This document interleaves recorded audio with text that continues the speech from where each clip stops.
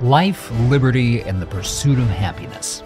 They're the foundational rights we enjoy as Americans. And that's kind of wild.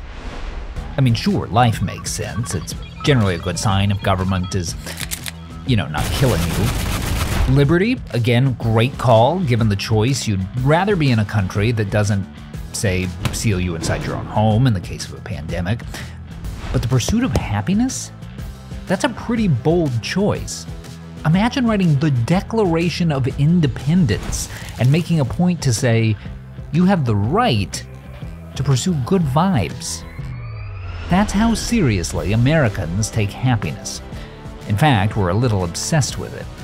And there's positive news on that front. We actually have a pretty good idea of what makes people happy. There's bad news, though, too, which is that Americans are spending a lot of time and money on things that won't do the trick.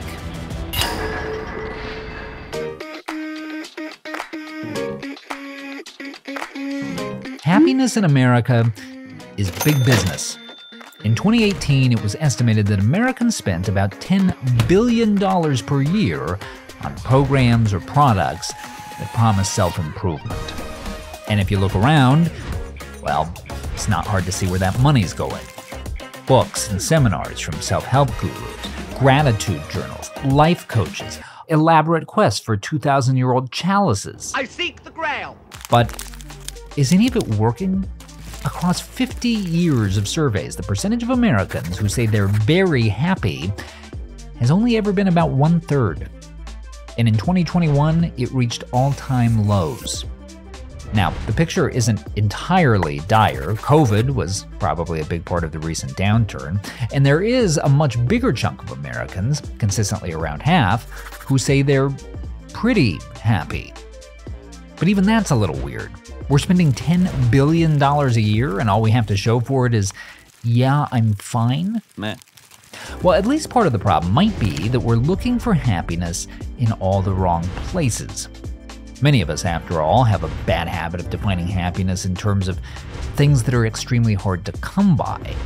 Wealth, fame, Taylor Swift tickets. But research suggests that those dreams about life-changing opportunities don't actually match up with the facts. For proof, consider the mother of all windfalls, winning the lottery. It's easy to imagine that a huge infusion of cash would change your life. But in reality, researchers have actually studied lottery winners and discovered it's not as transformative as you'd think.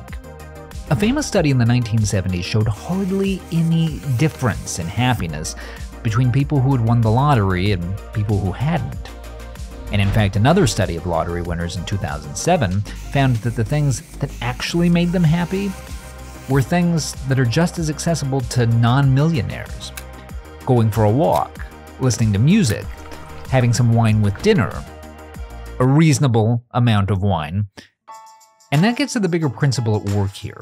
For all the money we spend trying to live our best lives, Treat yourself. Treat yourself. I mean, this is insane. most of the things that are actually proven to bring us happiness are surprisingly cheap. In fact, the quickest way for money to buy us happiness is to spend it on someone else. One study of workers who received bonuses found not only that they were happier if they spent the money on others, but that the very act of giving it away had more effect on their happiness than the size of the bonus. In addition, one of the researchers involved calculated that the happiness that comes from giving to charity is about the same as the happiness that comes from doubling your own income. And the more you look around, the more you'll find that it's simple behaviors, achievable for almost anyone, that provide the most happiness. Climbing the ladder in your career, research finds that the happiness that comes from pay increases tends to fade away over time. And that while success definitely has its benefits, it can also lead to dissatisfaction with other aspects of life. After all, as happiness scholar Arthur Brooks notes, a lot of successful people are also stressed out people, and people who don't have as much time for their friends and family. The factors that actually make you happy with work, things like working at a place that aligns with your values and working in a job that provides you with a sense of accomplishment, which is something you don't need to be a CEO to experience. As for fame, better to have a handful of good friends than millions of fans you'll never meet. Studies suggest that nearly 60% of the difference between how happy people are can be attributed to their friendships. Not that you have to be the life of the party, because the quality of friendships actually matters more than the quantity. Also, it's worth noting that there's one other thing that's not actually good at bringing happiness, which is trying too hard to be happy. Because when people feel too much pressure on that front, they actually end up spending more time focusing on why they're not happy. A phenomenon that scholars refer to as Instagram. Bottom line, we could all go a little easier on ourselves. We don't have to become fundamentally different people to be happy. It's not something that's reserved for the rich and famous. It's something that's achievable for all of us through relatively easy steps in our everyday lives. No need to search for the Grail. Besides, it can get complicated. 'Tis but a scratch. A scratch? Your arm's off. No, it isn't.